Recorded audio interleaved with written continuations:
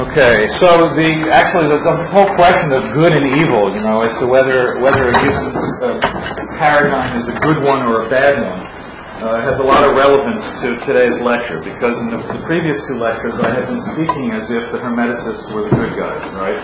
And to a large extent I happen to believe that's true. We talked about the Hermetic colonists in early America, the strange and eccentric experimental communards of the woman in the wilderness, and other examples of pure Rosicrucian Hermetic or Masonic mysticism in early American history. Then in the second lecture we went to the 19th century and saw how these ideas survived, expanded and thrived and became major social movements in the middle of the 19th century. And then we ended by showing how all that ferment, all that frontier ferment of America up to the mid-19th century was snipped off by the end of the frontier and also by the Civil War, which was a direct result of the ending of the frontier, the closing of the frontier, the filling up of the map. Now, in this lecture tonight, I'm going to take the opposite point of view. As it says in the catalog entry, if you admit angels into history, as we do, as I did when I spoke of the woman in the wilderness, then demons tend to creep in, through the back door, and pretty soon you have a demonification of history. And this is something greatly to be feared. The demon theory of history is what gives rise to pogroms and persecutions and paranoid politics. So, with a big grain of salt, right now I'm presenting this material. I've got my tongue slightly in my cheek here, and I don't mean to present for you a devil theory of American history to match or counterbalance perhaps the angel theory of American history that I was spooning out before. All I'm trying to show is that dialectics is a complicated thing. I talked about the yin-yang disc before, how the yin-yang disc has a little bloop of white in the midst of the black and a little bloop of black in the midst of the white. And I would like to coin the term tonight in your honor, Taoist dialectics, okay? In which instead of talking about the thesis and the antithesis and the synthesis in a sort of a crude Hegelian way, we'll admit a little of the antithesis into the thesis and a little of the thesis into the antithesis, and then we'll start to spin them around like a disc and see what color the resulting hallucination becomes. So, Taoist dialectics. You're welcome to share the glory of the invention of this new concept. The thing I was talking about hermeneutics as a analysis of symbolism. The thing which the traditional symbolist thinkers, up to and including Jung, never really tell you is that first of all, from the traditional point of view, a symbol both is and represents the thing that it is. However, it's not that simple, and the more you study symbolism, the more you realize that anything can symbolize anything, especially its opposite. And here we have the Taoist dialectic, the image of the disc again. Since there is a little of the black inside the white comprehends the black, it is identified with it in some way, perhaps a mystical way, or perhaps just a geographical way. But there is this identity does occur, so that in the end you find yourself seeing that black symbolizes white and white symbolizes black. And hence, a great moral confusion arises in the mind of the symbolic analyst. And that moral confusion is what this paper tonight is about. So, what we're going to talk about is the inversion of Hermetic symbolism. Now, I just said that any symbol can invert, can turn into its mirror image, can turn into its opposite. I would say that there is a benign inversion of symbolism and a malign inversion of symbolism. So that, for example, let's say that when the assassins, the Ismailis, said that the Islamic law was abrogated and that they would give it an esoteric interpretation, so that instead of physically praying 5 times a day, what it meant was that you should remember God 5 times a day, inwardly. And that would be or you should remember God all the time, actually, not at given hours, but in a constant state of esoteric realization. This is a kind of benign inversion of the symbolism of divine law. If, let's say, some kind of hypothetical Charles Mansonoid Satanist were to talk about the abrogation of divine law, he would be talking about a malign inversion in which instead of do good, the law would then become do evil. So symbolism does these weighty flip-flops, you know. It's a complicated, subtle science. And I want to take a brief look today at one trend of mysticism in American history which has both a malign and a benign side to it for me. And that is basically Freemasonry. To put the end of my argument at the beginning, just to let you know where I'm coming from here, because Freemasonry is always has been a hot topic.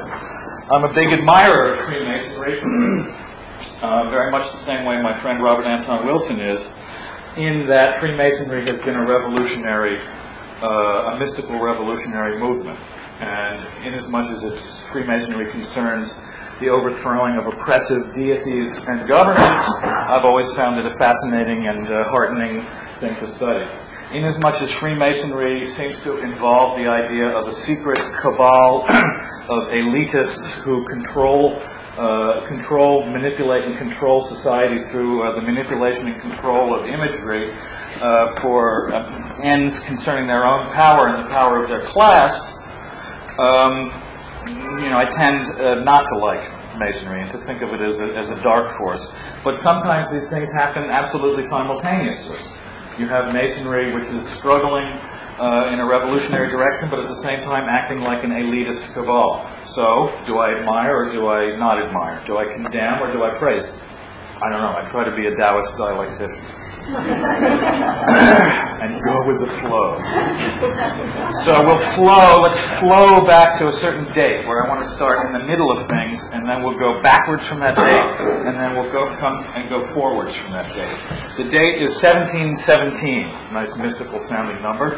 It was, in fact, the year that the Grand Lodge, the Freemasonic Grand Lodge, was founded in London. A rather unremarkable occurrence as far as official history is concerned. A bunch of good gentlemen who like their meat and drink meeting in the upstairs rooms of certain taverns in London, and who had belonged to what appeared to be a sort of trade union society to do with masonry, to do with bricklaying and building, the making of buildings. Decided to form a Grand Lodge to organize all the little local lodges of Freemasonry that existed at that time under one organizational roof, so to speak, and give Freemasonry a new, or to give it some kind of direction. We don't know what that direction really consisted of in their minds. It was a secret society. It had been a real secret society. Now it was just sort of showing its head above water to a certain extent. It was not going to maintain an attitude of complete secrecy. People would now know that there was such a thing as Freemasonry. But would we ever understand what Freemasonry is or was? That's another question entirely. In order to understand it, in a nutshell, the Masonic myth is Temple of Solomon, ancient mysteries of building coming up from Solomon and David in the Old Testament.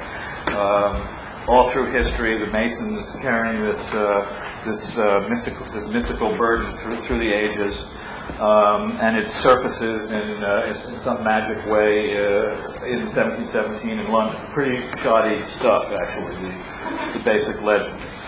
And historians have done one or two things with this legend. Either they've looked at Masonry and said, "Oh, this is all a bunch of mumbo jumbo. There's nothing here worth studying. This is silly," or actually three approaches. The other approach is the right-wing paranoid approach. The secret societies, they're up to something. I know they're going to subvert the church, the state.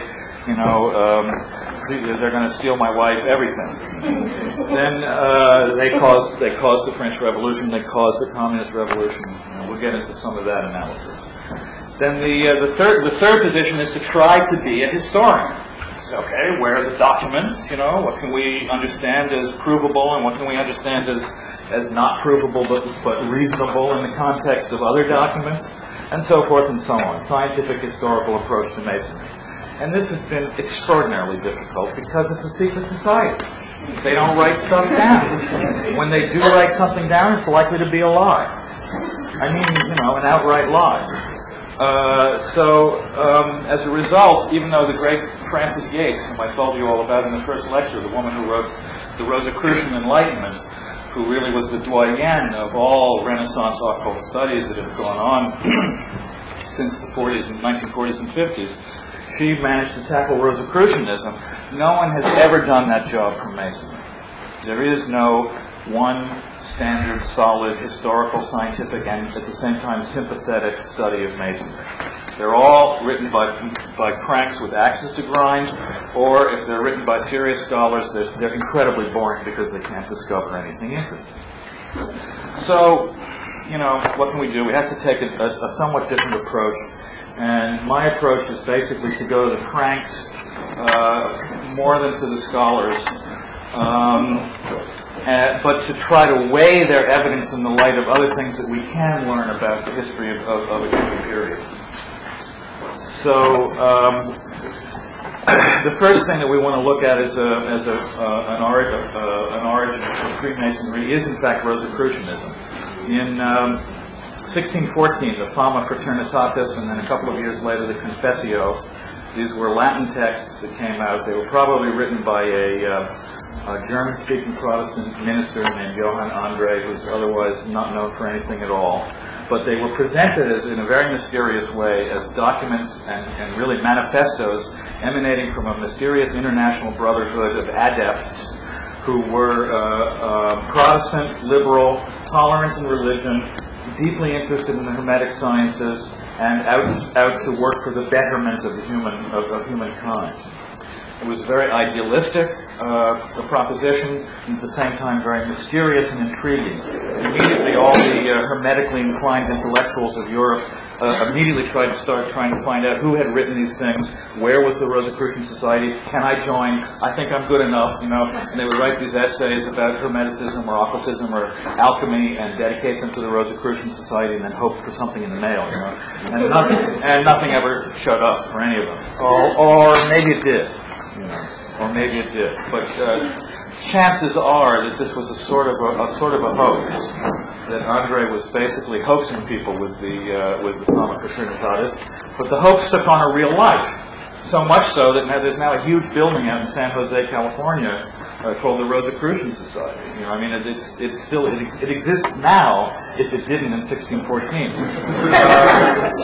But among the first people to really get hotted up by the Rosicrucian story were the already existing Masons, who the hypothesis would go had largely been a trade organization, but did have some kind of mystical ritual behind them, and had started to allow gentlemen and aristocrats to join as honorary Masons, not operative Masons, but what were called speculative Masons.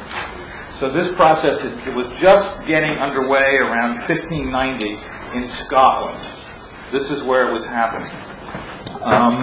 Around 1590 to 1600 to 1610, we start to get some documentation on Scottish Freemasonry, which indicates that it had already been in existence for a long time.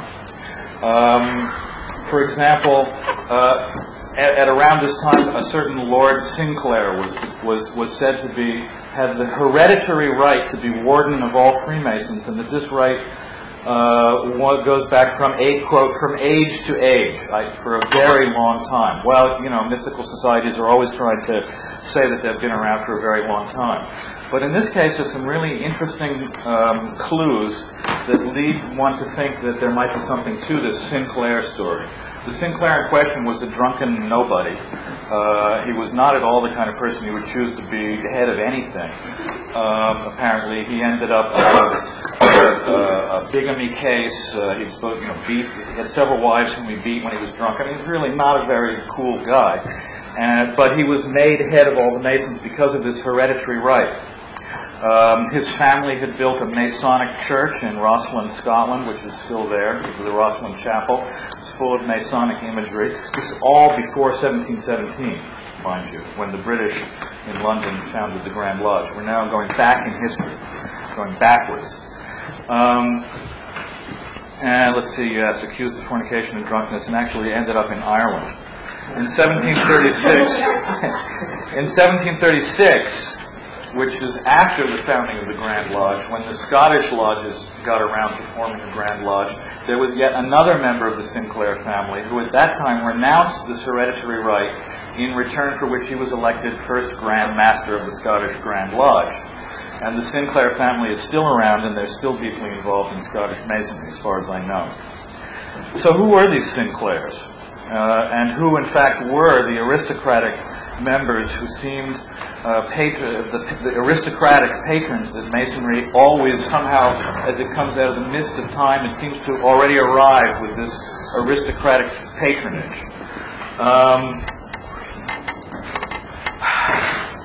Jumping back, let's see.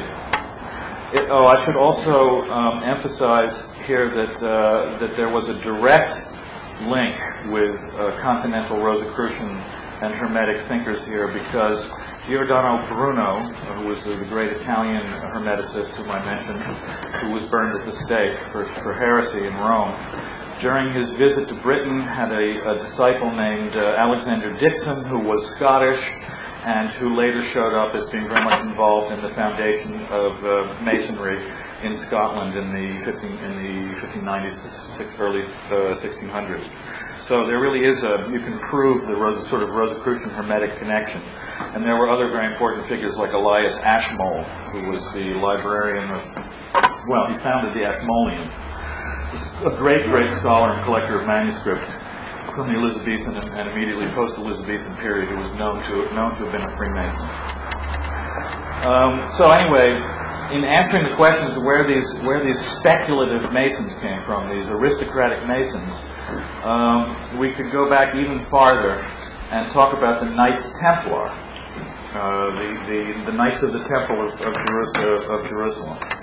Now, this was how many people have heard or studied a little something about Templarism? Hello. A few. Okay. Well, in a nutshell, the Templars were a chivalric order of knights founded within the Catholic Church to work in the Crusades, to fight against Muslims, and to take back the Holy Land, to conquer Jerusalem, and to liberate the site of Solomon's Temple. Remember, the Masons claimed also to descend from the builders of Solomon's Temple. Here are a bunch of European aristocrats showing up in the Holy Land, looking to liberate the Temple of Solomon. In 1118, they were founded. So they had a reasonably... I have to really rush through a lot of this history, and I'm sorry for that, because it's hard to get to any kind of luminous detail when you have to gallop over centuries this way. But the Templars had a long and successful career as Crusader knights, although, as with the Europeans in general, they were gradually pushed out of the Holy Lands, held on in Cyprus for a while, and then Malta, and finally lost all of their eastern holdings and just remained as a sort of monastic order. In the meanwhile, very interestingly, they had invented modern banking. They invented the check, for example. As far as I can make out, they were the first people to invent the bank check. They became incredibly wealthy. They were answerable to no one but the Pope. They didn't have to answer to any kings of individual countries. They were directly under the Pope. And using this relationship with the Vatican, they were able to ship money around the world with the greatest of ease. They apparently did get into charging usury. This was a charge made against them at their trial, and we really don't know about any of those charges, how accurate they are. But whatever, they were incredibly rich. They were probably the richest institution in the medieval world, even though they had completely lost all connection with the Holy Land and their original purpose. So in 1307, the King of France decided to get hold of that money, basically. He needed it for his own early nationalist type expansion. He was a schemer, he was a wheeler dealer and a son of a bitch, and he decided to screw the Templars, or at least that's the Templar story. He accused them of heresy, sodomy, the obscene kiss, like the witches, they were supposed to have to kiss the arse of their superior abbot, who was also their general. They were accused of tropping on the crucifix, of having crucifixes inside their shoes so they could always walk on Jesus' face. They were accused of every blasphemy and sexual sin that would titillate the masses at the time. And most interestingly of all, they were accused of worshipping an idol, which was the head of a Turk that they called Baphomet. So these were the accusations that were made against the Templars. There was they were tried in French courts, and the king made sure that none of them were acquitted. The evidence was just presented. This is as truth, and so we can never really be sure. Was this? Did the king have any case at all? Was there any truth in these charges against the Templars, or was it the big lie? Did he invent the big lie all those centuries before Hitler, and decided that if you just made up a really outrageous whopper that people would have to believe it? Maybe were the Templars perhaps engaged in certain heretical activities? On our assumption, they were. That is to say, perhaps, we can forget about the spitting on Jesus and the sodomy, but the accusations of heresy are very interesting indeed. When the French king persuaded the Pope to put out the warrant for arrest for all the Templar knights, some countries did obey more quickly than others. England under Edward I, who was very pro-Templar, was very slow to go along with the order. And in Scotland, the order was never promulgated at all. The Templars had a lot of real estate and financial interests in Scotland. They were probably already very close to ruling circles there. They had connections, and they were not prescribed in Scotland. So, furthermore, a large chunk of the Templar treasury disappeared, much to the King of France's disgust. He was never able to put his hands on several shiploads of solid gold. Okay? Where did it go? Where did the Templar knights who fled France end up? The assumption is a lot of them ended up in Scotland. It's very logical. It's very logical that they would have ended up. It was the only European country where they had interests where they were not officially prescribed. So obviously they went to Scotland. In 1314, Edward I had died. He was replaced by his son, the famous sodomite Edward II, said to be one of the worst kings that England ever had. I don't know. I'm no expert in English history. But one thing he surely wanted to do was to conquer Scotland. And he was working towards that end. There was a four-way battle for the Scottish throne going on at that time for historical reasons that I won't bore you with. And one of the main contenders was the famous Robert the Bruce, who, as you probably know, won. Now, the way that he won was that in 1314, at the Battle of Bannockburn, a mysterious mounted cavalry of knights wearing red crosses on their white surplices showed up and rode hell for leather out of the forest, completely unexpected by Edward's forces, and smashed them to smithereens. And the Battle of Bannockburn was such an overwhelming defeat for the English that they didn't try again for 4 centuries. The Scottish throne then survived, starting with Robert the Bruce as the new progenitor of it, although he had family connections back to the ancient Scottish line, survived until 1707.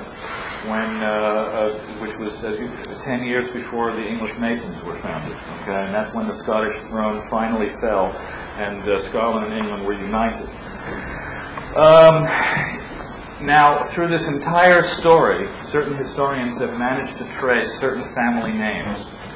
The names of knights who helped Robert the Bruce, who later apparently settled in certain villages, who put their names on tombstones, or who put Templar shields on tombstones.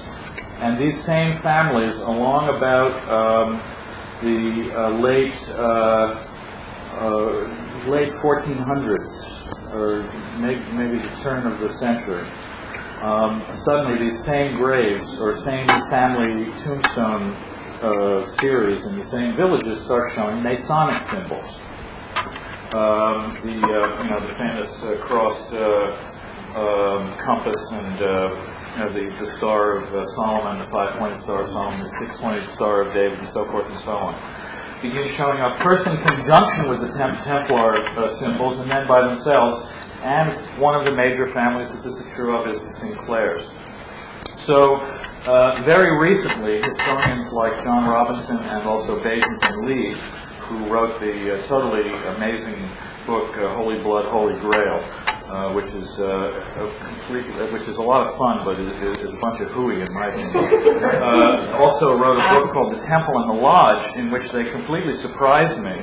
They're still not exactly the most sober historians around, but they really surprised me by doing homework, doing archaeological work, going out and photographing the graves, referring to really obscure records in Scottish archive offices and so forth and so on. And they really, and Robinson also found, well, I won't go into details. These books are interesting. Born in Blood is the Robinson book. It's about the Templar connection. And The Temple and the Lodge by Basington Lee. And between these two books, it now looks like a very good bet that the same families who fought with Robert the Bruce ended up being these aristocratic supporters of Masonry around 1590 or a little earlier, when speculative Masonry begins to emerge, thanks to the, as I can say, like the comet of this Rosicrucian comet, the Rosicrucian hoax, like a comet streaks across the sky, and all the secret societies, the water begins to bubble, and these sort of, heads begin to pop up. Ooh, what was that?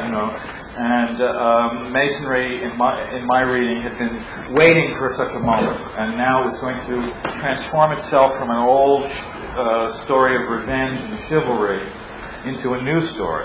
Well, what was that new story to be? I'm not ready to get into that because I'm still going backwards.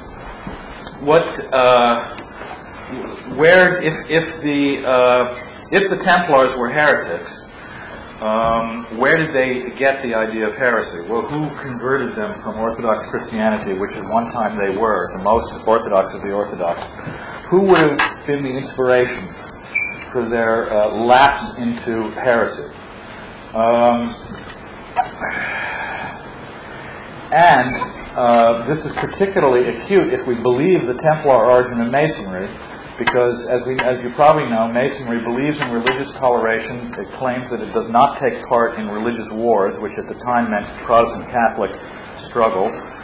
It believes in a grand architect of the universe, which should be acceptable to all religions. And of course, this is the reason why the Catholic Church, for one, has always condemned Freemasonry and excommunicated automatically anyone who was a Freemason, because of this religious toleration. Now, if you were a Templar, and you were looking for a religion to replace the one that you had been booted out of by the Pope and the King of France in this incredibly violent way, what sort of a heresy would you cook up? It might very well look like that. It might very well look like the basic Masonic idea of a belief in God, but a rejection of organized religion as a force for contumely and violence in the world. And this would be even more believable if we could say that the Templars had already been heretics before their fall. And as it happens, in the Holy Land, they did come into contact with the arch-heretics of all times, the assassins. The so-called assassins, the word is supposed to come from hashish, hashishin.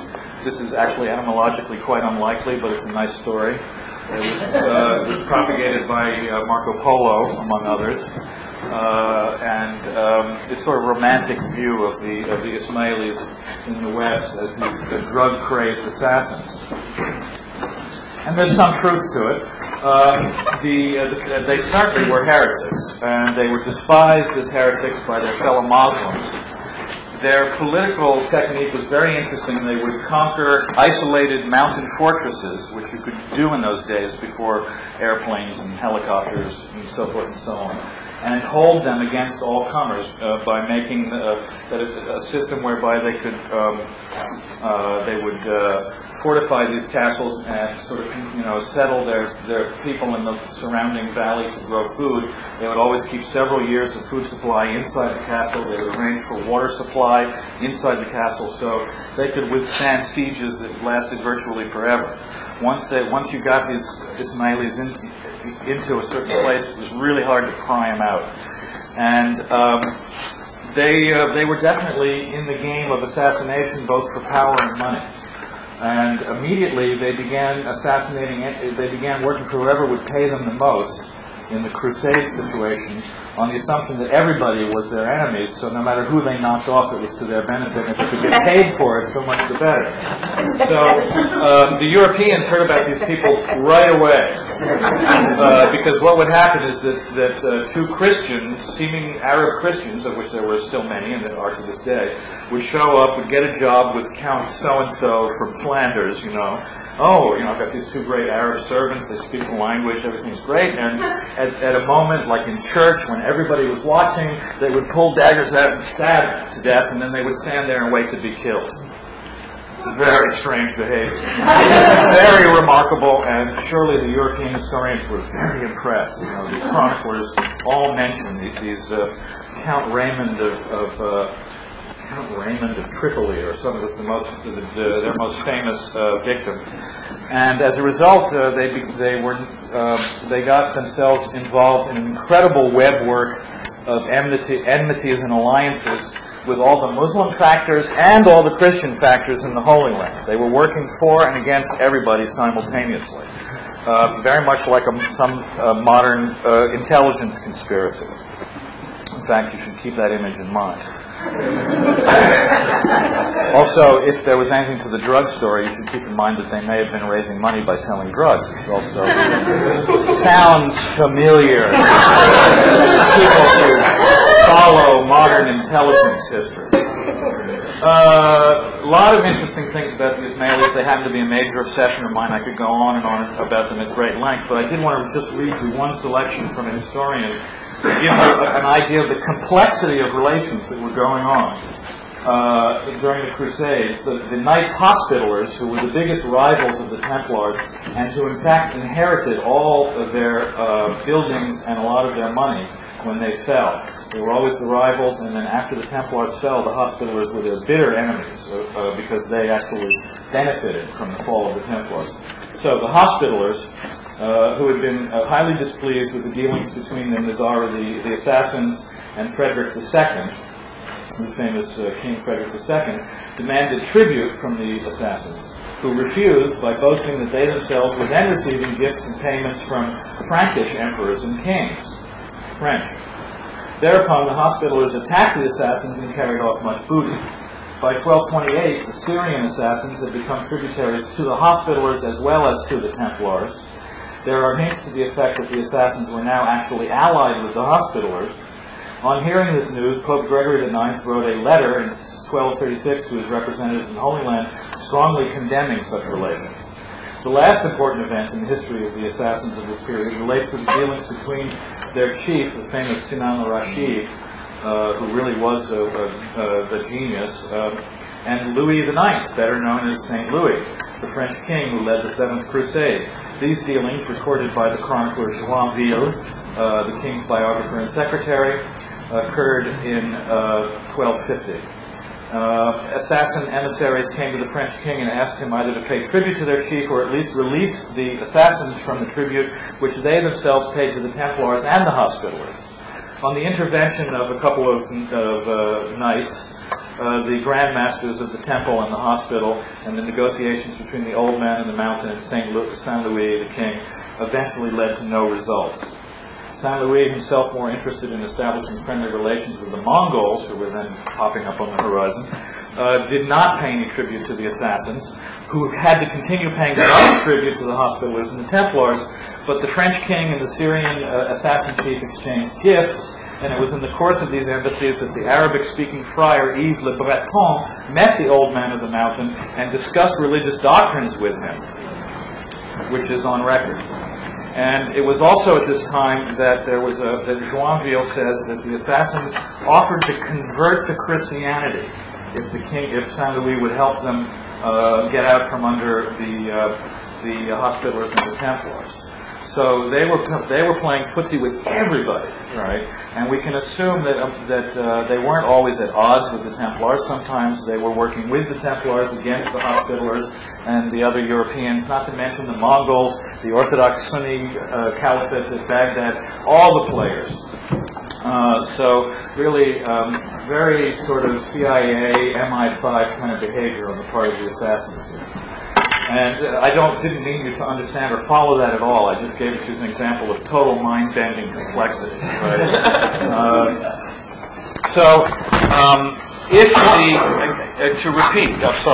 If the Templars had any inspiration at all to become assassins, an assumption has been made by conspiracy buffs and amateur historians largely that this influence would have come from the assassins.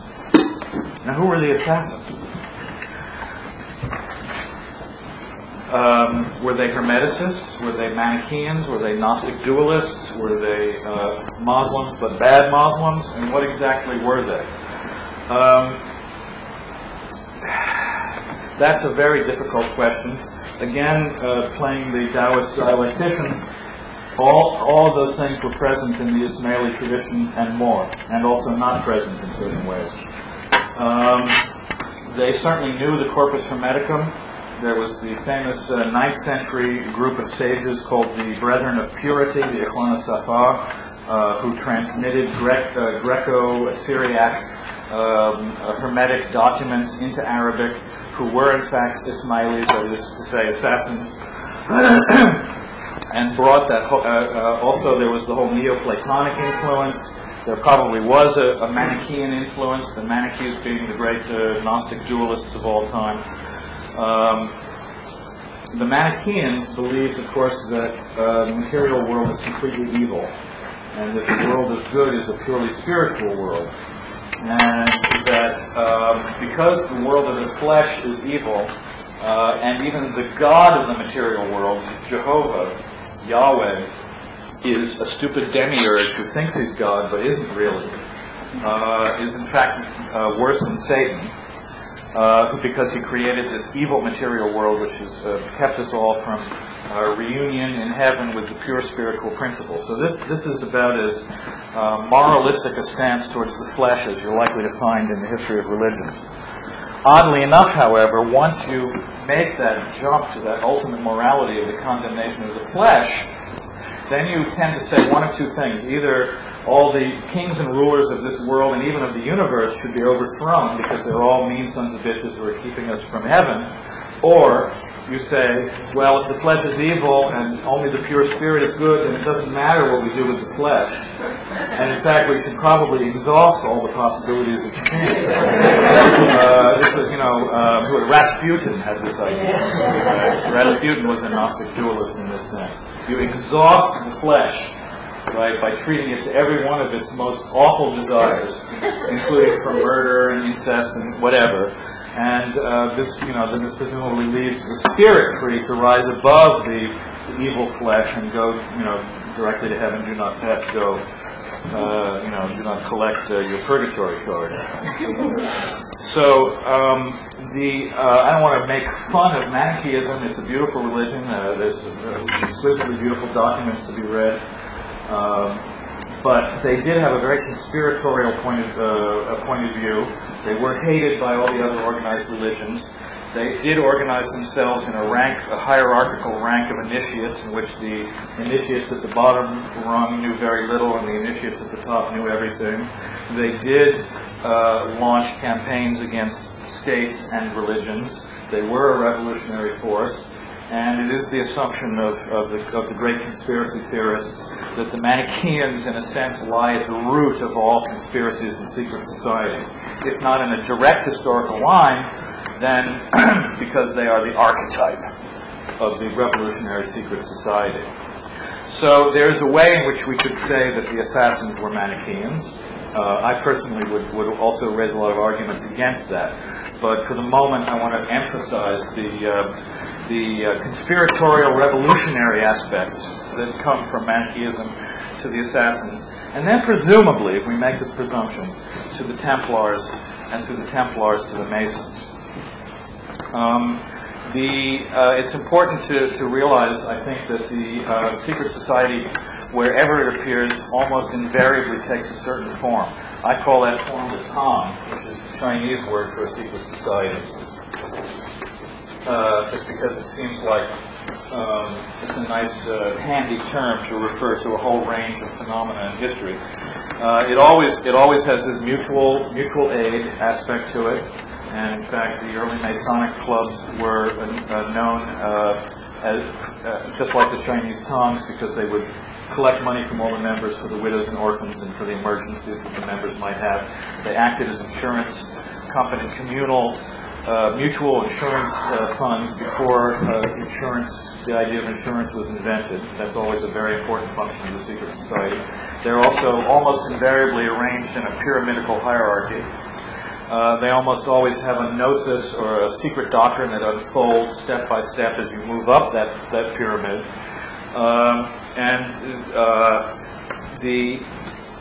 In other words, there's an inner and an outer truth, not only a truth for people outside the society, but even a truth for those people who are inside the society but still outside the inside of the society. You know what I mean? The highest level of gnosis is always said by their enemies to be quote unquote atheism. In other words, free thinking. The truth of the matter is that the highest levels are usually mystical and revolutionary, and this appears to the Orthodox mind as a kind of atheism. Somebody want to open the window a little more? It's getting awfully stuffy in here. Also, I could really use a glass of water.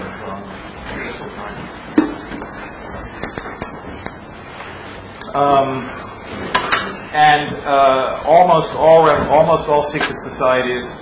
I mean, what is enough of a motivation to make one go in for all this kind of thing is usually a political or religious revolutionary goal. So the Chinese Tongs were interested in overthrowing the alien Mongol rulers. The assassins were interested in overthrowing Orthodox Islam. The Templars were presumably interested or became interested after their fall in the overthrow of the Catholic Church. The Freemasons have been accused of being interested in the overthrow of monarchical governments and of the Roman Catholic Church. The early Communist Party. And interestingly enough, you can make a historical link, just as the right-wing paranoids do, between all of this and Karl Marx, who, as a young man, was a member of certain societies which were offshoots of a Masonic offshoot called the Carbonari, or charcoal burners, who had been a very active revolutionary group in Italy under Garibaldi and also in France and other parts of Europe. So Marx himself has a strong Masonic input. And in fact, the Nestor Webster types who rant and rave about communism is really Freemasonry, there's some truth to it. It's not an adequate explanation of history, but there's some truth to it. So I think that we've gone back far enough. I mean, we could carry now this idea of Gnostic dualism and the secret society back to the Stone Age. Let's go back to 1717. Let's jump back to 1717 now and try to understand what the meaning of the founding of the, not even in America yet, right? What the meaning of the founding of the Grand Lodge was.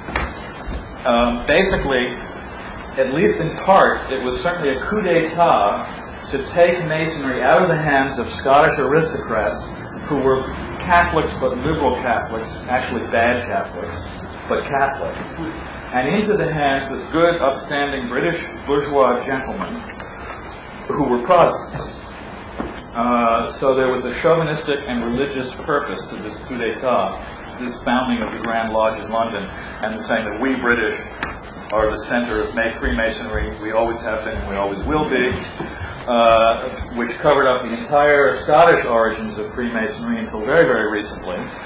And the Scottish Rite in Masonry was thought to be a later Romantic invention that had nothing to do with Scotland. It now turns out it had everything to do with Scotland.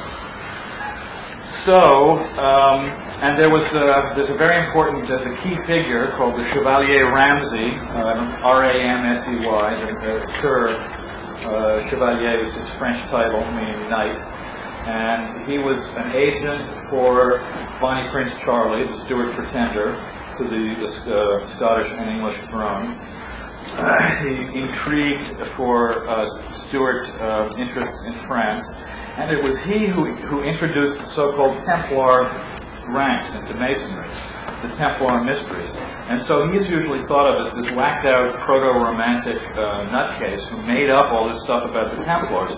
The truth now seems to be that Ramsay was actually in touch with secret Scottish transmissions, that he really did know what he was talking about, and that it had been decided in order to push Stuart interests to revive the Templar connection in a very distinct way, to stir up Scottish opinion and French opinion against the English.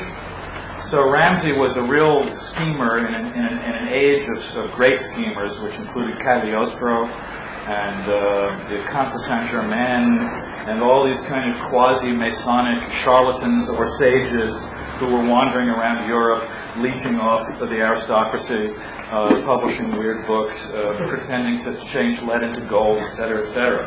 Ramsay was one of that crowd, the sort of Aleister Crowley of his day. And very interesting, very unfortunately not studied enough figure. I would be happy to write a biography of this man if I could find some material on it. In 1737, he founded the Scottish Rite and the Templar degrees in France in the name of a mysterious Grand Master who was probably Bonnie Prince Charlie himself. Now, from that foundation, there comes back into so-called Orthodox English Masonry. Eventually, began to absorb these Scottish degrees. But on the continent, a much more interesting thing happens, and that is the rise of the Grand Orient Lodge, which was always a rival to the Grand Lodge in London, and in the early 19th century actually proclaimed that they were getting rid of the Grand Architect of the Universe clause. They weren't even going to believe in some kind of wishy-washy, tolerant, interfaith God anymore. They were going to admit that they were out-and-out atheists, or at least mystical agnostics. At this point, the Grand Orient, this would be about, 1801 or something like that. I'm not sure. I'm a bit vague on that date. At this point, English Masons threw out the Grand Orient, and the Grand Orient sort of floated off on its own and gave rise to all sorts of delightful things, including, actually no, it would have to have been before the turn of the century. Anyway, the most important one, a very significant date, May Day 1776, that should ring a few bells, was founded the Bavarian Illuminati by Adam Weishaupt, a former Jesuit professor of canon law at Ingolstadt University in Bavaria. They called themselves the Perfectibilists, which rings a bell with the Perfectionists that I was talking about. They had 3 grades. The underlings were called Minervals. I don't know exactly what that means. But the second rank were called Scottish Knights. And the third rank was known as Magus or King.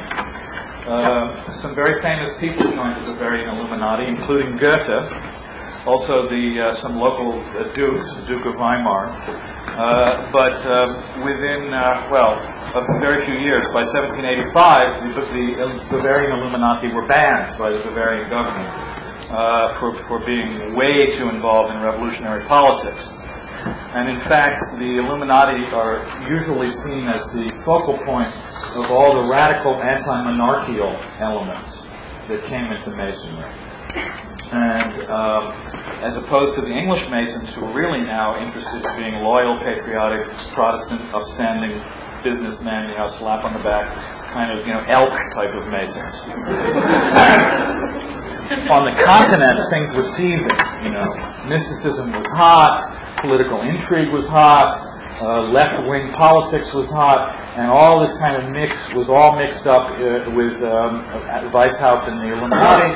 He also had American connections. The choice of the date, May Day 1776, seems too much of a good thing to be a coincidence, really.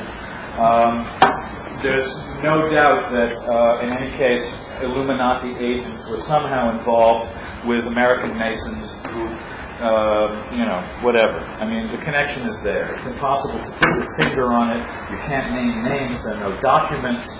But it's a good assumption that American Masonry, which was gung-ho for the revolution, the anti-British revolution at that time, would have been in close contact. Lafayette was a Grand Orient Mason.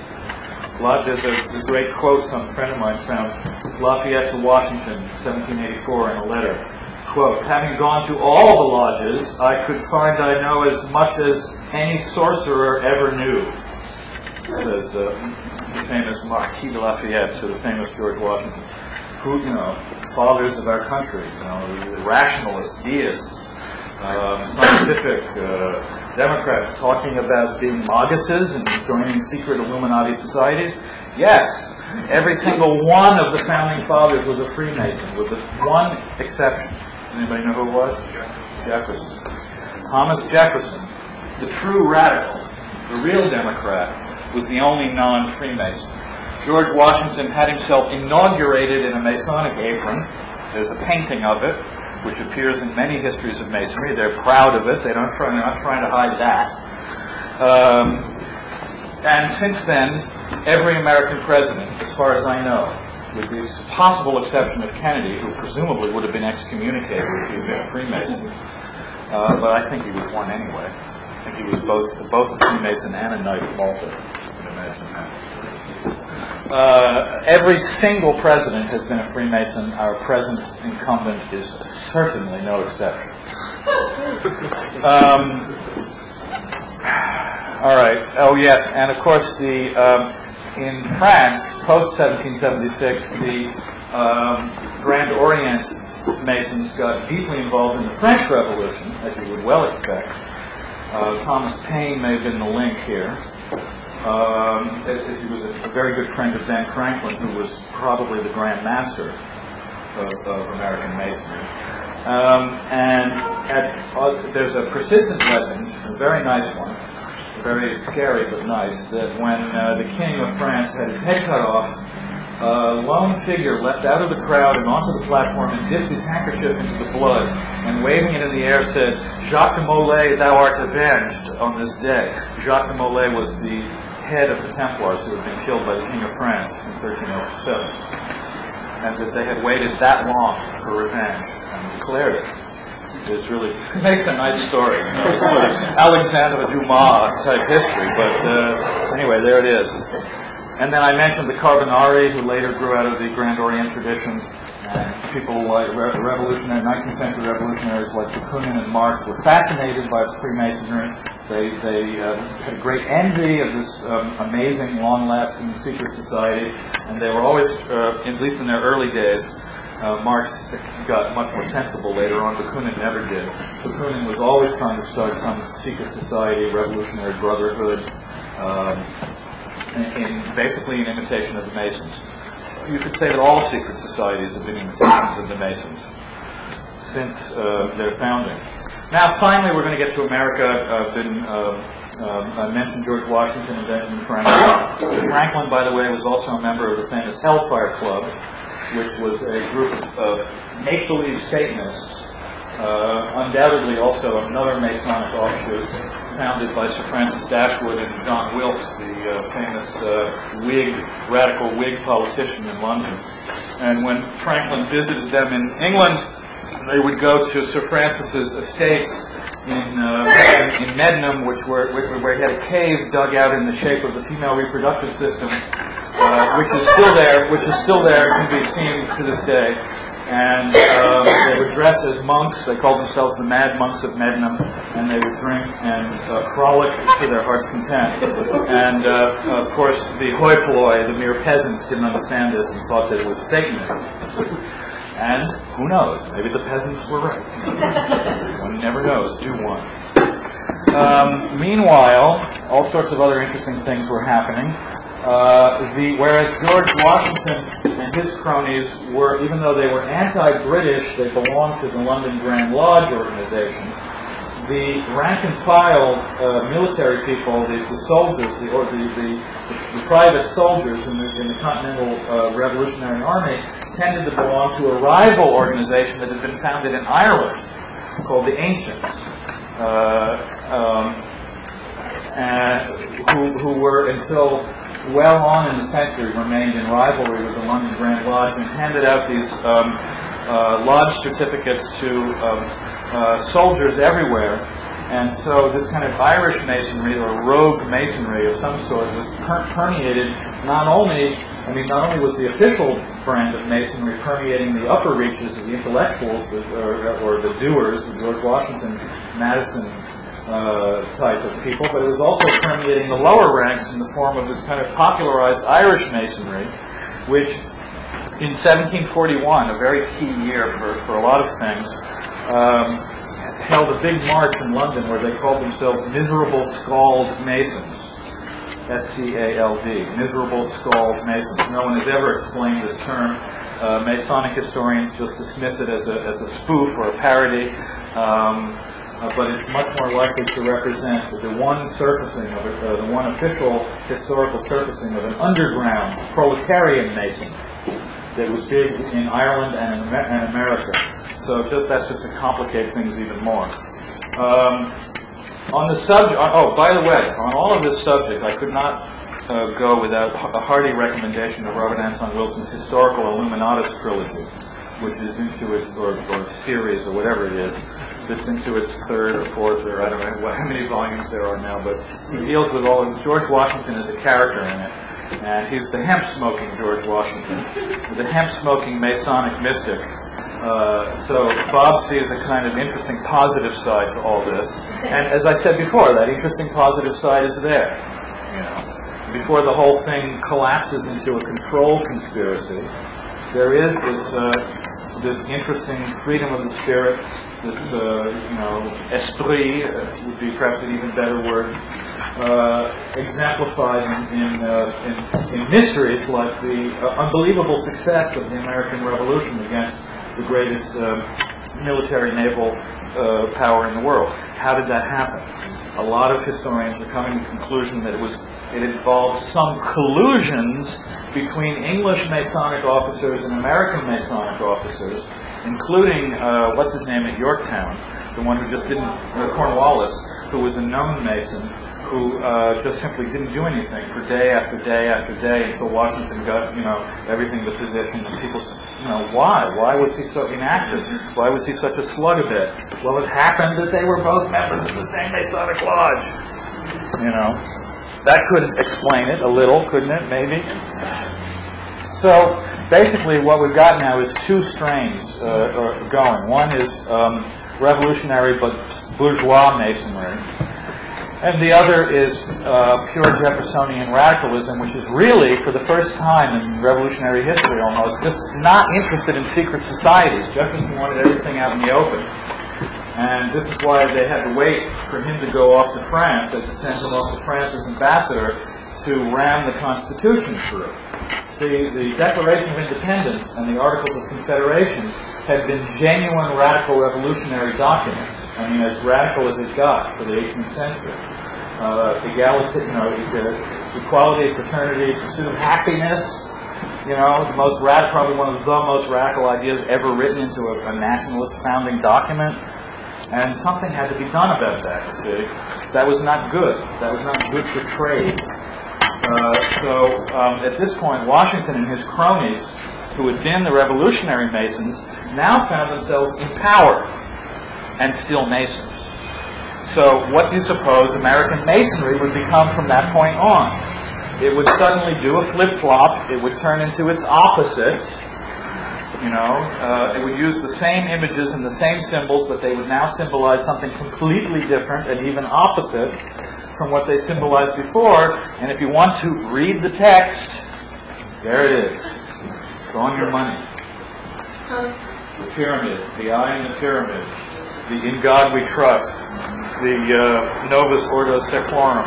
All those things are Masonic symbols, and they're on our money. Right?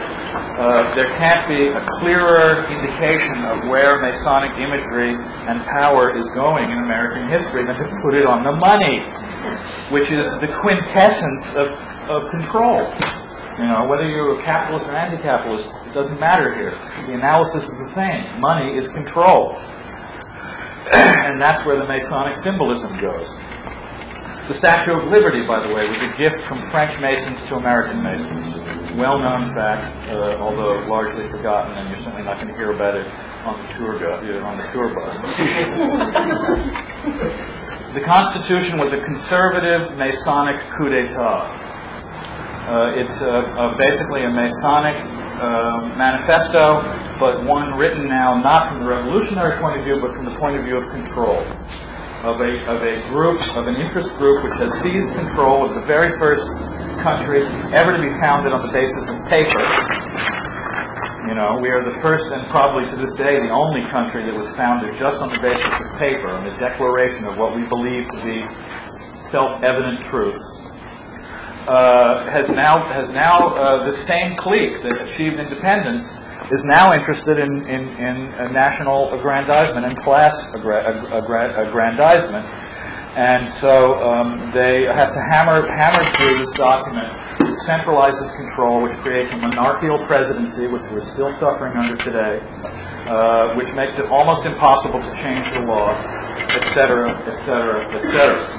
I don't want to make a big argument for this. Bazent and Lee have done a nice job of arguing this in their Temple in the Lodge. There are other people who said this. The Masons say it proudly.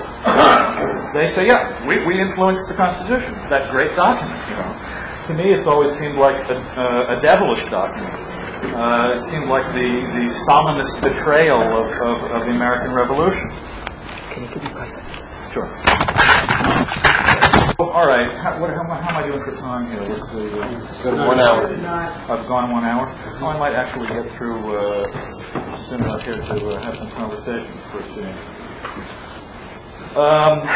So, as a mechanism of conspiracy, as a mechanism of control, Freemasonry obviously must move ever farther to the right. And it was this movement that occurred while Jefferson was away in France that brought him scurrying back to America. Oh my God, what are the Masons up to? And managed to get the Bill of Rights tacked on to the Constitution. And to this day, I still, even as an anarchist, I still have a kind of sentimental attachment to the Bill of Rights. You know, I don't like to see it smashed under the boot heel of Bushian history, you know, of Reagan-Bush history.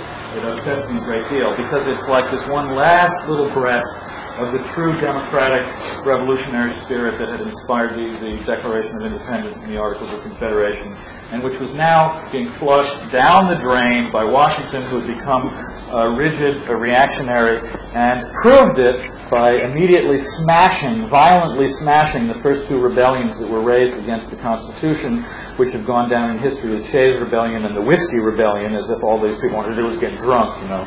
Of course, Father George couldn't let that happen. What they were really protesting about was the imposition of tax from the newly centralized government, federal excise tax on all of their products, not just whiskey. And Shays' Rebellion was similarly inspired. And of course, Washington and his Masonic cronies crushed these uprisings.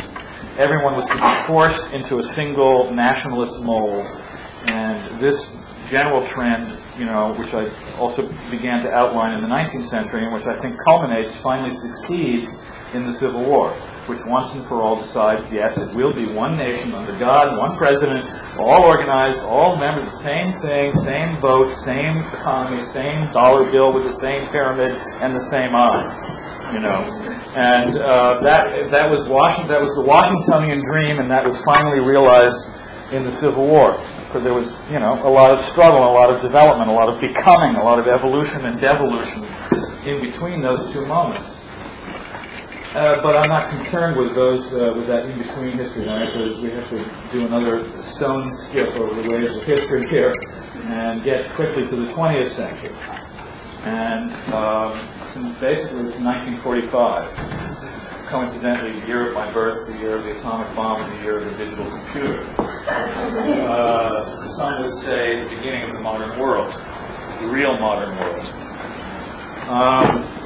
A year also, I would refer to Robert Anton Wilson's fictional evocations. I will also give you Thomas Pynchon's Gravity's Rainbow and his depiction of what was going on in the zone, the rocket zone, the still chaotic, unsettled area, ever-shrinking area of chaos in Germany in 1945, where a lot of historians would see all the most important trends of 20th century history since then beginning in that one little spot of time, that one little moment of chaos, and that one little, actually, very heady freedom in a lot of ways, because there was nobody was in charge, and into this area of disorder flowed all the forces of 20th century history that would succeed. Everyone who came out of that crucible transformed that moment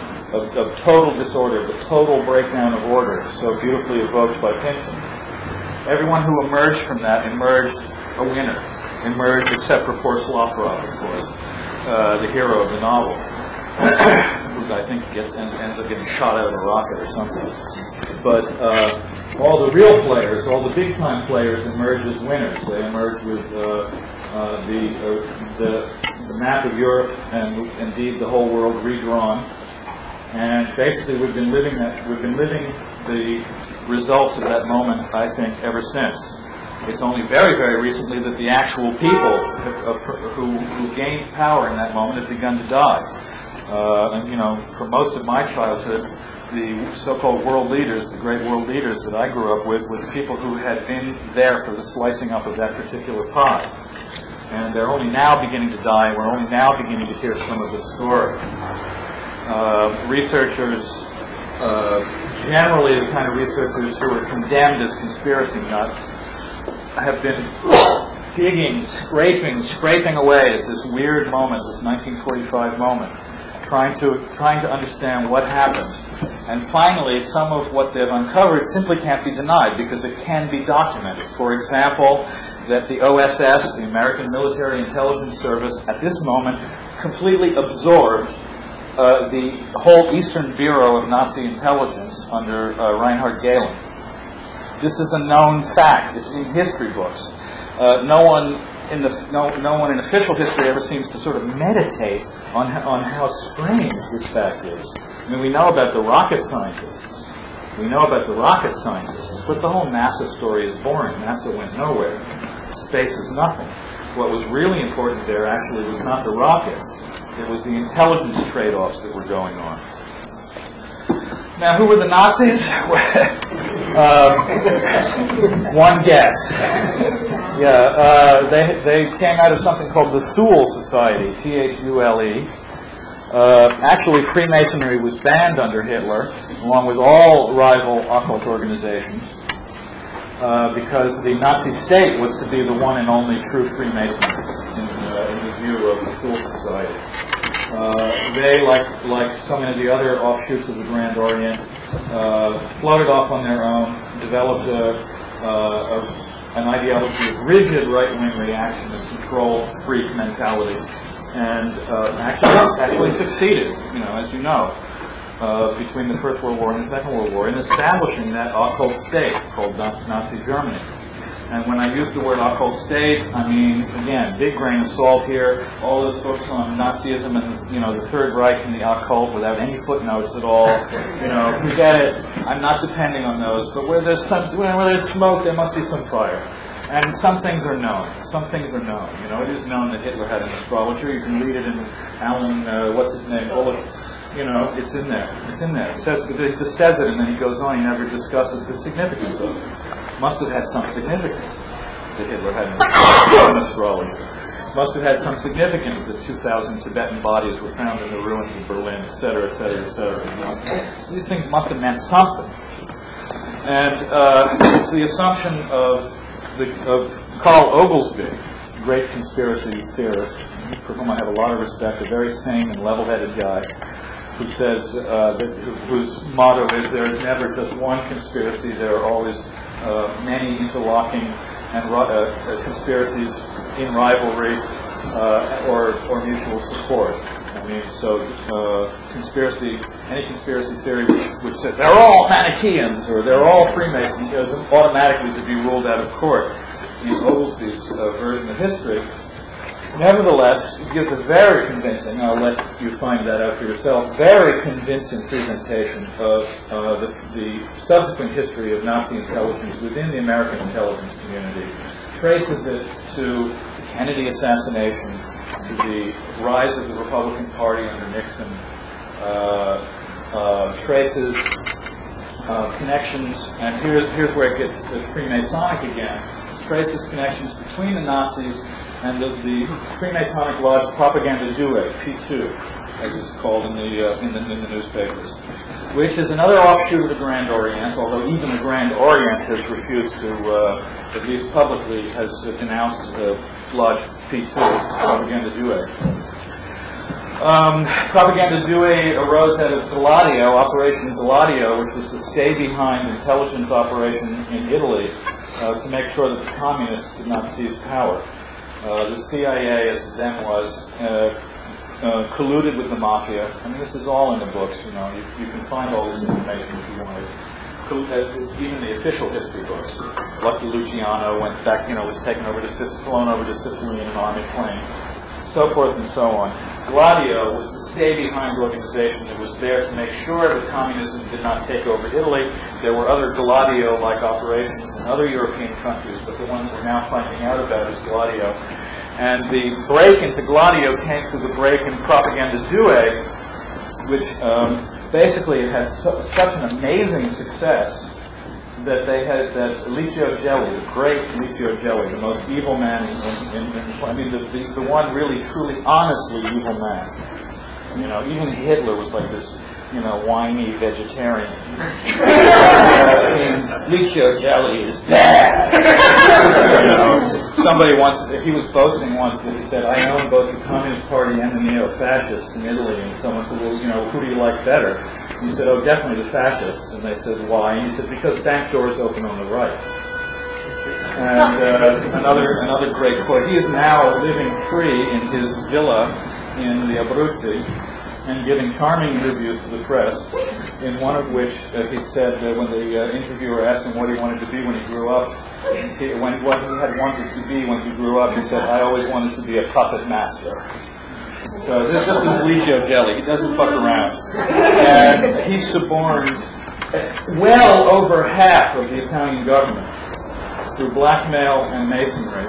He started out he took an amazing career. He started out as a fascist officer sent to Yugoslavia after the war, where he stole the entire Yugoslavian national gold supply, brought it back to Italy and set up Lodge Propaganda Due, and began through blackmail basically to sign up every single important Italian, every one of them, all of them. And when through complicated story. Roberto Calvi, the man who hanged himself under Blackfriars Bridge, supposedly a completely impossible feat, by the way. He was actually killed by Scotland Yard, which is a Freemasonic organization. But let's let that pass. Anyway, the scandal that surrounded Roberto Calvi's death blew open P2 in Italy, and this one journalist, whose name I forget, who got himself iced, but left some papers that got into the hands of the last honest judge, in Italy. And finally the case was cracked.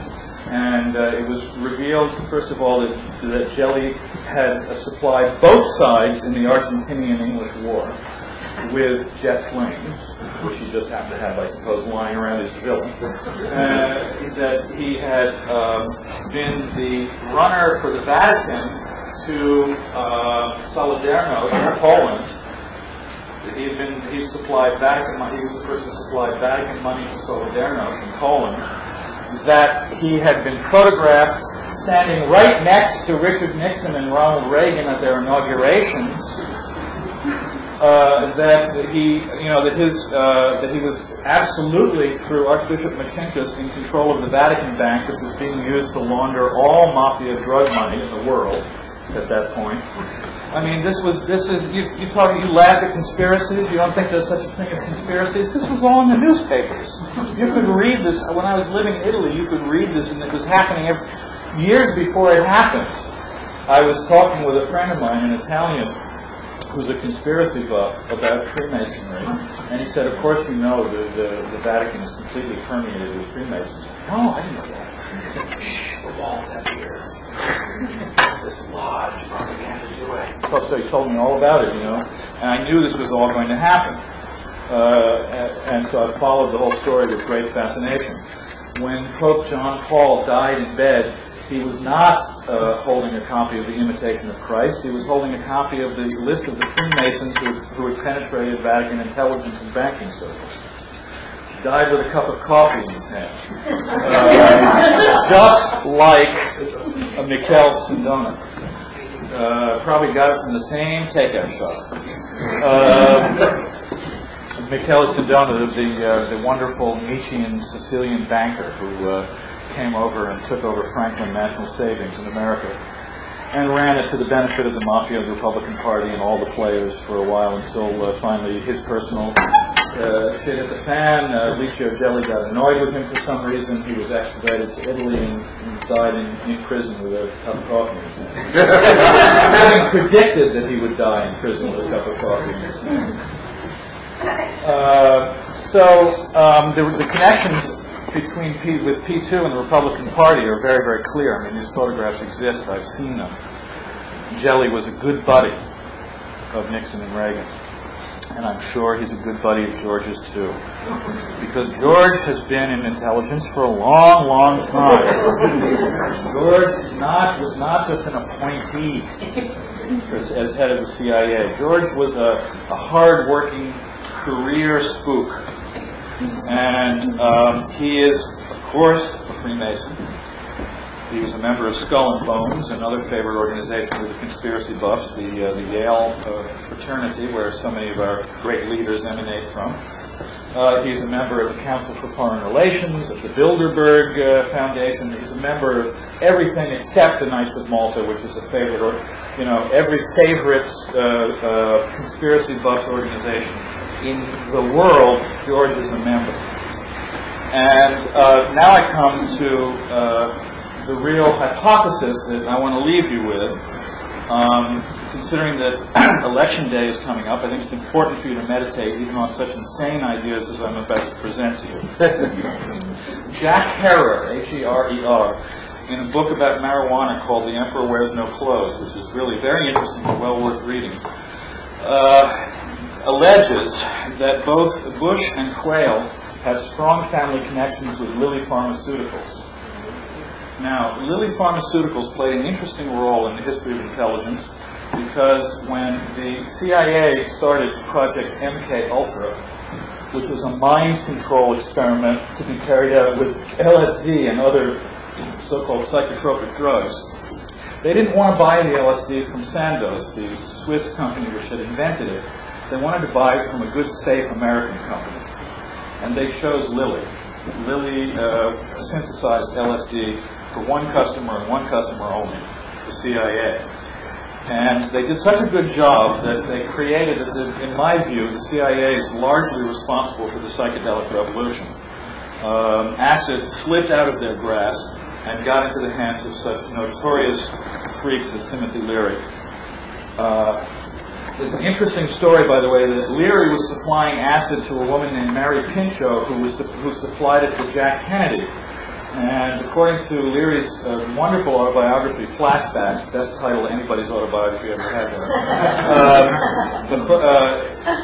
Pinchot was telling him that Leary that Kennedy would have been was getting enlightened, and the reason why he wanted to pull out of Vietnam and get out of Cuba and do all these kind of peace things that he was getting interested in was because he was becoming an acid head, thanks to Mary Pinchot, who, oddly enough, ended up dead a few months after Kennedy in a murder that was never solved, even though her husband was Cord Meyer, one of the major CIA agents.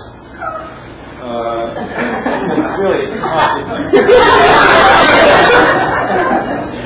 absolutely too much. She ended up dead on the canal towpath in Georgetown. Case never solved, case closed, like so many of the other killings connected to the Kennedy assassination. So, now, as you know, with the death of communism,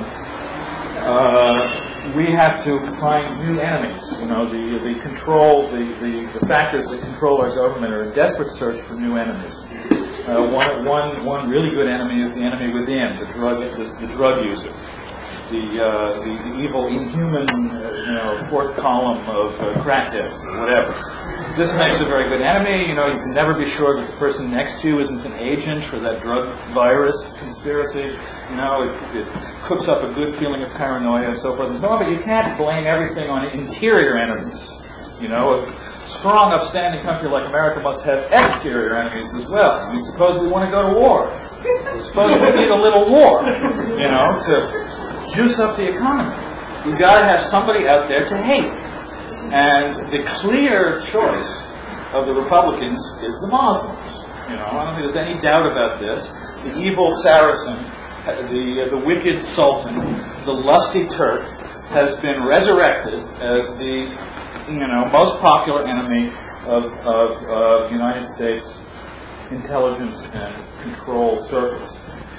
In other words, back to the Crusades, right back to the politics of the Song of Roland and the liberation of the Holy Land, which is still needs to be liberated or at least protected against those wicked Arabs. They've belong to an alien religion which is nevertheless so close to ours we sometimes have trouble telling it apart. And there's nobody that makes a better enemy than your neighbor, your closest neighbor. Islam, in the history of religions, is our closest neighbor, and therefore it makes a very convenient enemy. Where do you suppose this tradition emanates from? The Masons have always had a very interesting double view of Islam. On the one hand, the Rosicrucians claim to have attained their secret knowledge in Yemen and Morocco, obviously from Muslim alchemists. Islamic imagery keeps cropping up over and over and over again in Masonry. You have the Shriners, the so-called Shriners, the guys who ride around in little cars with fezzes in the parades, It's actually called the Ancient Arabic Order of the Shrine, the nobles of the Shrine, with the Mecca and Medina lodges. And the whole thing is like a weird kind of parody of Islam. And you can find this interesting misunderstanding of Islam throughout European history. I mean, everybody from Voltaire to Nietzsche were Islamophiles. They liked Islam. They didn't understand it. They didn't know anything about it, really. But they liked it and admired it. Why? Because they were anti-Pope. They were anti-Catholic. They were anti-Christian. They were actually anti-Christian. Voltaire, Nietzsche, the whole freethinker tradition, which is, of course, very important for Freemasonry, has always been anti-Catholic and anti-Christian in general, and therefore this kind of feeling of closeness to Islam. At one and the same time, remember, who were the Templars? They were set up to be the hammer for Islam. They were set up to be the destruction of Islam. They were the Templars, and the other Christian knights were there not to become interested in Islamic culture and to start wearing kaftans and smoking hashish, which is probably what they did. They were there to kill Muslims, right? So there's always been this double thing in the Hermetic Masonic tradition, this double view of Islam. On the one hand, it's a secret ally. On the other hand, it's a public enemy. Now, if you analyze George's activities in the Gulf, and the rumors that, and ask yourself, actually, why is Saddam Hussein still on the throne?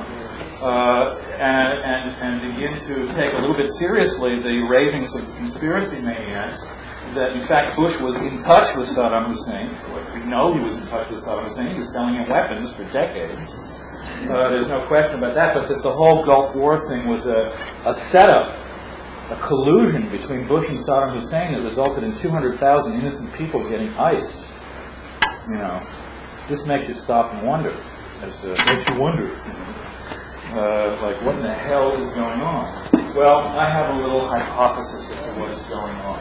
You see, now, if Bush and Quayle had those family connections with Lilly Pharmaceuticals, and because of MK Ultra, the CIA needed LSD, and if George was a good, loyal soldier in the CIA, who do you think was the bad man between Lilly and Richard Helms? Who carried the acid? Who carried the acid that, as Marty Lee has shown us, these spooks were dropping in each other's coffee? They were playing all these games with. Who was the disseminator of that acid? Who do you suppose? I think it was George. And I think George dipped his finger in the bag a lot of times. I mean, if you just look at the man on TV, he's got that clenched jaw look. And if you read Marty Lee's book, Acid Dreams, you'll find out that all these spooks had bad trips. It's wonderful. I mean, Gordon Wasson, the guy who discovered the magic mushroom, on his second expedition already to Mexico, was penetrated by the CIA. Marty discovered there was an agent on the trip. Gordon and all his friends saw God. The CIA agent had a horrible time. Spent the whole night in a fetal position by the fire, saying, "These Indians are trying to get me." He had a bad, and the spooks. I mean, what would you expect a spook on acid to? They had bad trips. All of them. They all had bad trips. So I think Bush went out of his mind. Decided that he was the Masonic Messiah. He was there to smash the Saracen and restore the Holy Land to Christendom, and at the same time to perpetrate the power of his class, his race, his special interest groups, which are the same special interest groups, race and class, that have ruled America since 1789. And we are now living through George Bush's bad flashbacks. So just remember that when you go out to vote, and I guess I could open it to conversation if anybody has anything to say in response to this total insanity. Yeah. What about Bill Clinton and Al Gore? Well, do they have any connections? I really don't know. I don't know. I assume that they're Masons, and they're probably crawling up to 33 degrees at this very moment. But you'll have to ask their press. Yeah. What was the Bohemian Grove? What is the Bohemian Grove? Do we have any experts in Bohemian Grove here? John knows more about it. Geographical at any rate, it's a little woodland of redwood forest in Marin County. No, it's Sonoma. What? They actually meet there. It's in Sonoma County, yeah. All right. It's said to be just a sort of vacation spot for the players. The big players, the CFR and Read their memoirs. They're always going out there and having a wonderful time. And the assumption is that they cook up conspiracies while they're there, horseback riding and drinking champagne or whatever it is they do. Yeah. Is there any connection with the speculative fact that the United Nations and the Bush administration are so reluctant to intervene in the Serbian crisis? Well, yeah, right. I mean, the victims are Muslims. It wouldn't look very good for Bush to come to the defense of them, would it? Now, and if he does happen to win, which may happen, don't be surprised. I'm not going to be surprised at all. What do you think is developing?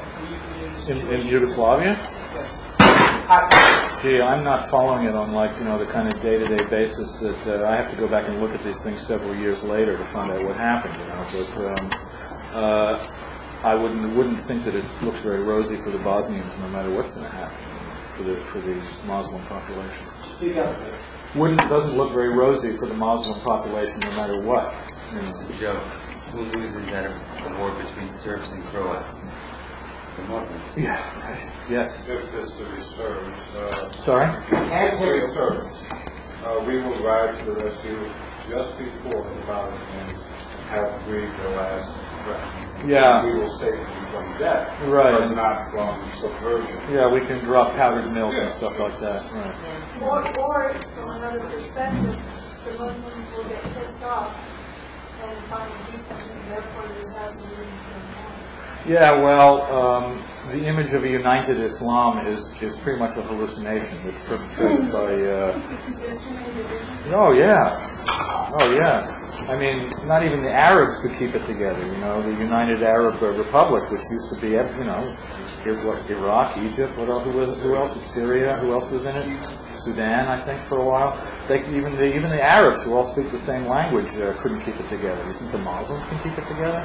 There's no caliph anymore, you know. There's no Darul Islam. It's all a big mishmash of competing wacko ideologies mixed in with a very strong tradition, of which the Khomeini people, the Khomeini types, can draw on the strength of that tradition to put their wacko ideas out there and make it look very monolithic. But it isn't monolithic at all. It isn't. There is no Islamic horde poised on the horizon. You know, they're not at this time or in the foreseeable future. By me, okay. I mean, yes, Islam is resurgent in some way. Yeah, there's stirrings in the East, you know, the kind of thing that British agents used to say to each other. But what it means, you know, what it means for history is not at all clear, and one should certainly not jump to any conclusions about starting the Crusades over again. You know, the more we think in those kind of terms, the more we fall into the Bush type of patterns of thinking. They're the real conspiracy nuts. You know.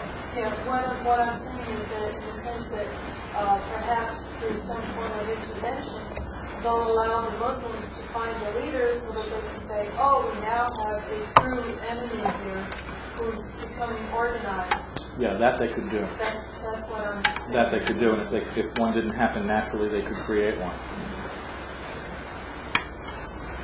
Yeah.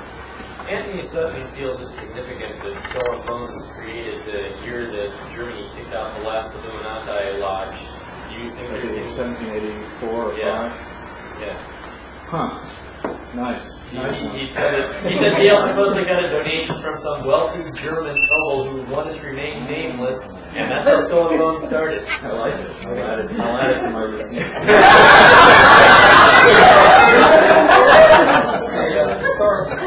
By the 9th and 10th Amendment, Jefferson's revenge is subversion of the Constitution. Those being concerning... All other rights not reserved, specifically reserved, Yeah. all rights to go back to the states and people. Yeah, was that Jefferson's revenge? Or subverted. Yeah, well, you know, was Jefferson to say he thought that the tree of liberty needed to be periodically watered with a little blood? He was certainly capable of trying to throw a permanent glitch into that document in order to see that blood would flow. Have you ever noticed when you ever ask a history professor that question, you get a little nervous and they start talking about mystical leanings? Yeah, well, you know, I wouldn't dare get anywhere near a university campus with this lecture. They'd have me tarred and feathered for sure, yeah. Crimes, conspiracies, and cover-ups, thinking there's a story cover called Rope Scam. Oh, yes. And I wondered if you... I don't know much about it. It seems to be almost a kind of independent conspiracy. You know, it doesn't. I can't figure out how. John, do you know how the vote scam thing links up with any other conspiracies? Ask George Bush. I don't know. The book is going to come out in the fall. Yeah. It's basically about fixing voting machines, right? Yeah, it's computerized. Yeah. See, the thing that puzzles me about that is I don't see why that's necessary. When they've already pushed the buttons behind everybody's neck, you know, to make them vote the way they want to. Why bother to tinker with the machines? That's what I don't understand. Yeah, right. I mean, we all know that the people don't elect the president anyway.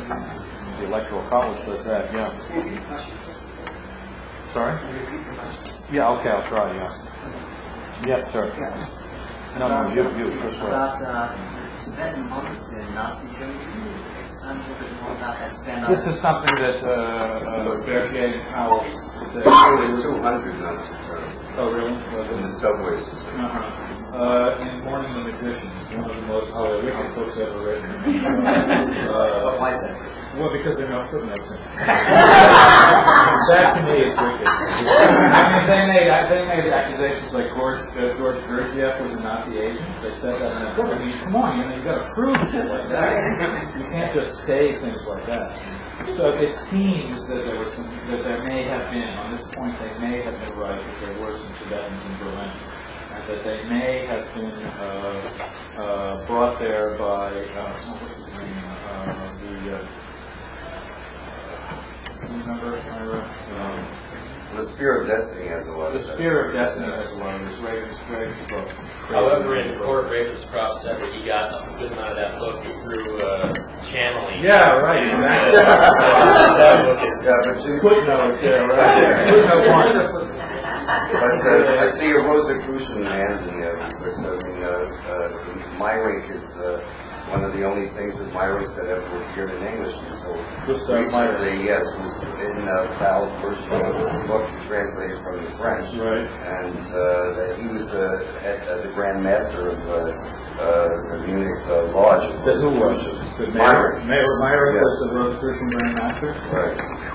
So, I mean, I don't know, all this is so tangled up, and I wanted to bring it up. I don't know, it's hard to follow all these different lines, but as I told you, I read this book, which is now out in the United States, which I showed you, the sign and the seal about Ethiopia, the Knights Templar, like how they were destroyed after the first Ethiopian embassy appeared at the court of the Pope in France, and that the Knights Templar were always in search of the Holy Grail, which is equated with the original Ark of the Covenant, taken out of Jerusalem and brought to Ethiopia. What's the name of the book again? The Sign and the Seal. The Sign and the by Seal. Graham Hancock. And of course, it also brings up Portugal as well as Scotland as a place where many of these people went. That's right. And it's strange that every time any foreigner ever came to Ethiopia to investigate the Nile or to whatever, things would already been found, that they always came from Scotland and Portugal and turned out to be Freemasons, and that the author of this book got on this particular scent when he went, after writing the introduction to a book on Ethiopia, a book of beautiful photographs called African Art, that he went for a vacation to Chartres, and that he saw, like in the Chartres Cathedral, certain things which showed a relationship between Solomon and Sheba and the Ark of the Covenant. All of this, where did those Gothic cathedrals come from? Were also related to the Knights Templar, as well as the writing of Parsifal. Yeah, no, that much is clear. And which comes up again in the Spear of Destiny book. In that book, the Mystère des Cathédrales, have you read that? The Mystery of the Cathedrals, about the alchemical symbolism. Was that Fulcanelli? Yeah, Fulcanelli, which certainly proves the Hermetic program of cathedrals. Yeah. What is the actual source of power which holds the Masons together? I mean, there seems to be so many conflicting things. And I have two questions. How do we look at our friends and colleagues who are Masons? Well, I told you with a big grain of salt, right? I mean, the question is, what is the power of the Masons, and what about the Masons, who work in the office with them? They're good Masons and bad. Well, a little while ago, in fact, in some of the research that I was doing here, I went to the Masonic Library on 23rd Street. It's a very interesting place. And anybody can go in and use the library, as far as I can make out, which makes the Masons a lot nicer than Columbia University.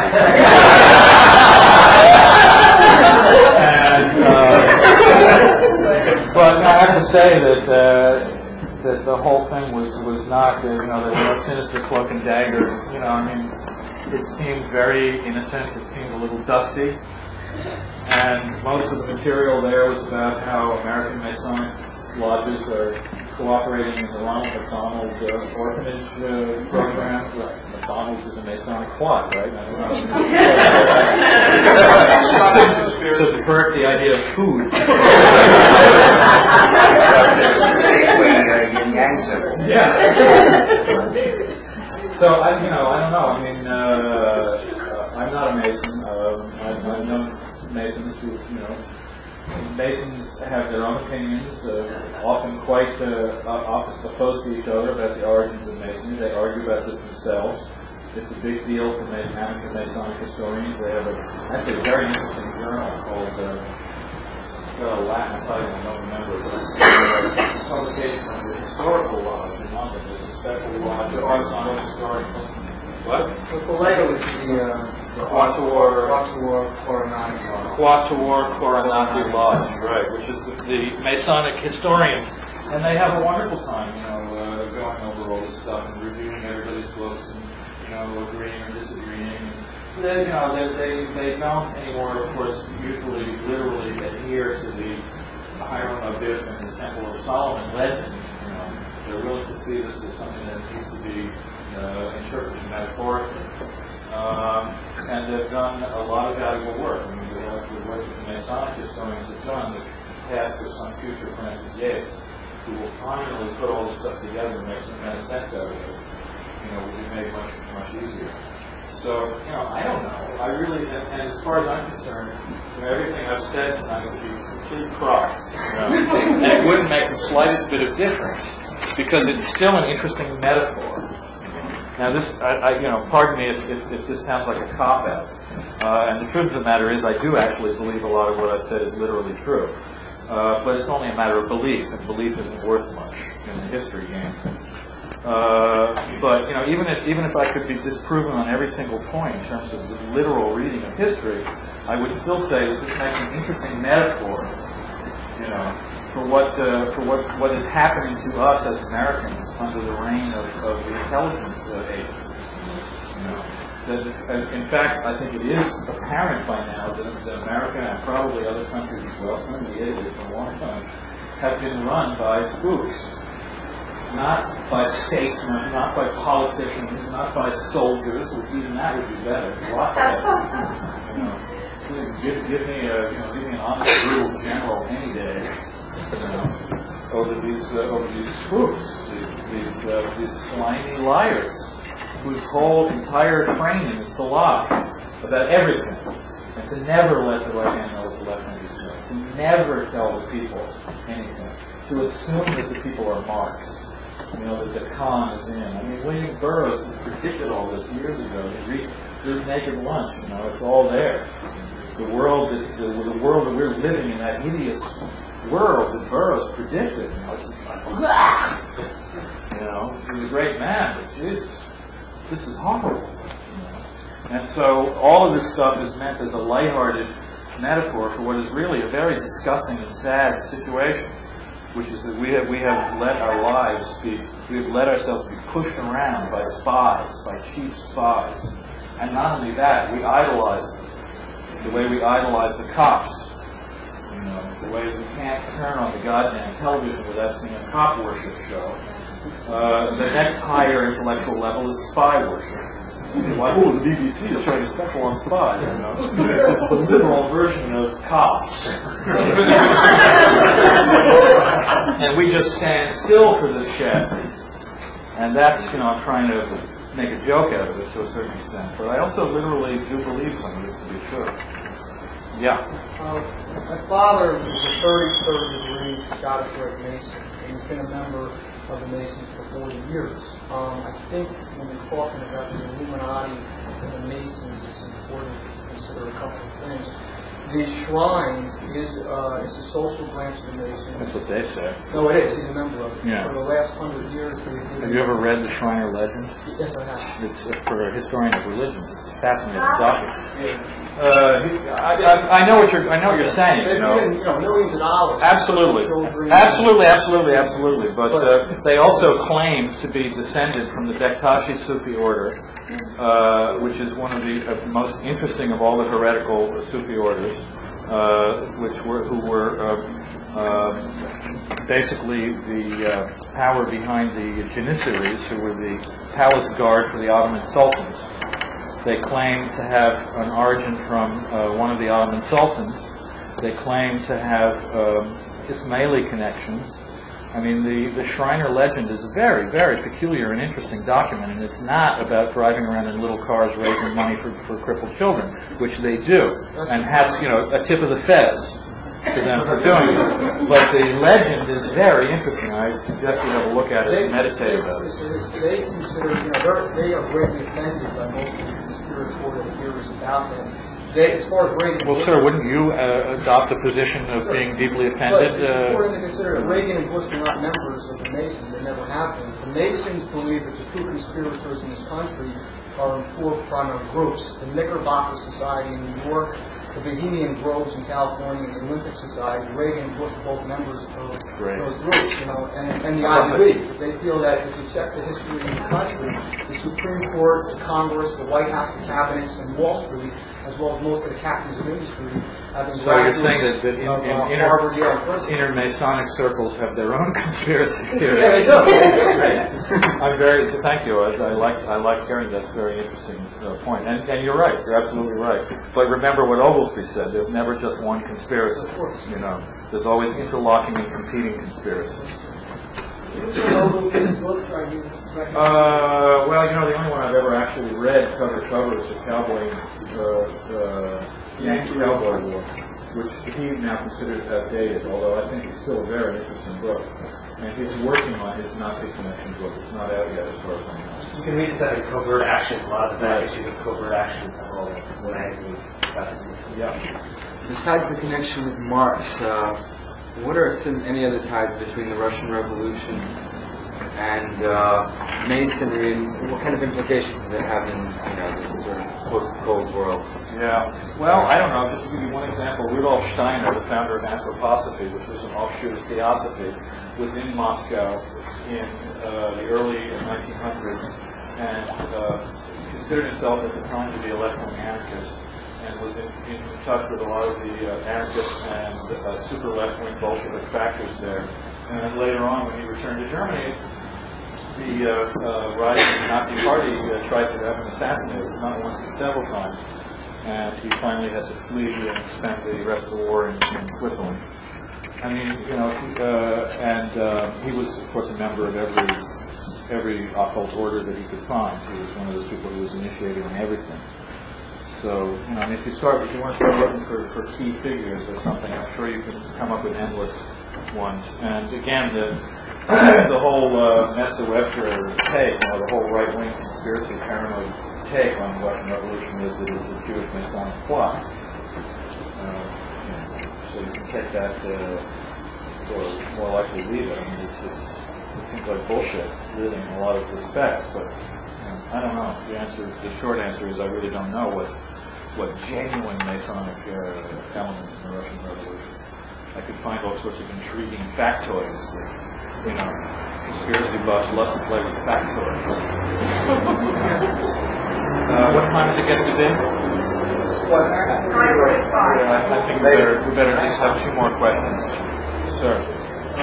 Is there any connection between Francis Bacon and the New Atlantis? Ah, yes, I forgot to mention Bacon. Yes.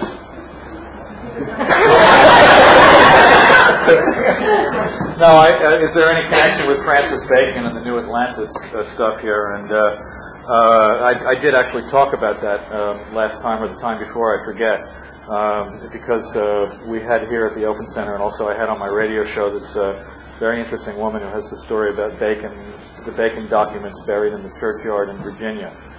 And I'll tell you about it next time.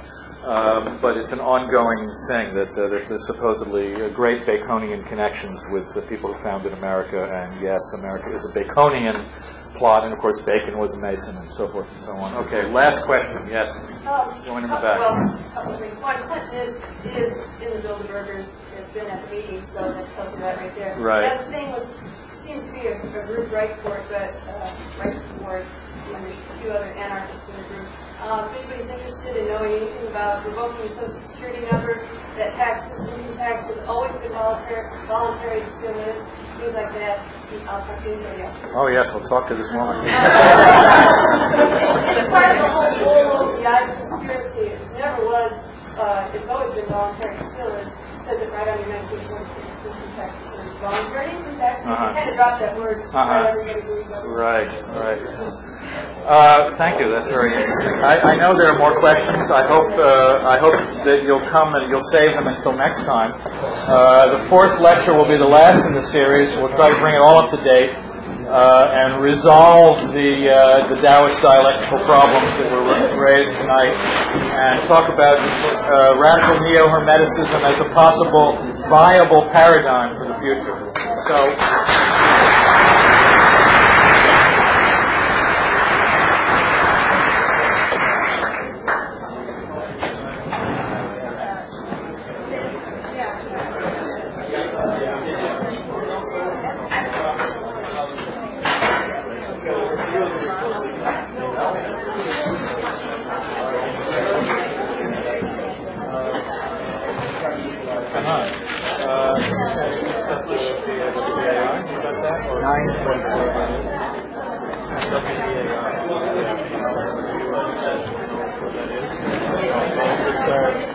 New York's radical listener-supported radio station.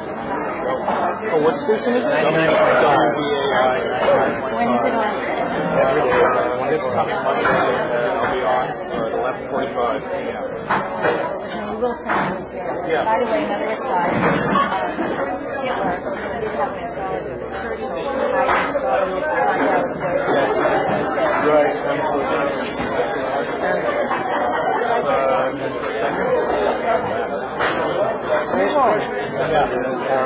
Right. What was your objection to the Michael Bacon's third book, Holy Grail? I loved it, but I thought it was completely silly. I mean, there were no footnotes. I love his story. It would be true, I don't know.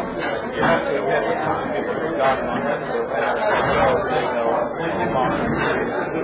Really, men from outer space, hollow earth, yeah, basically you're on the brink of that crazy. They wrote something live. Yes.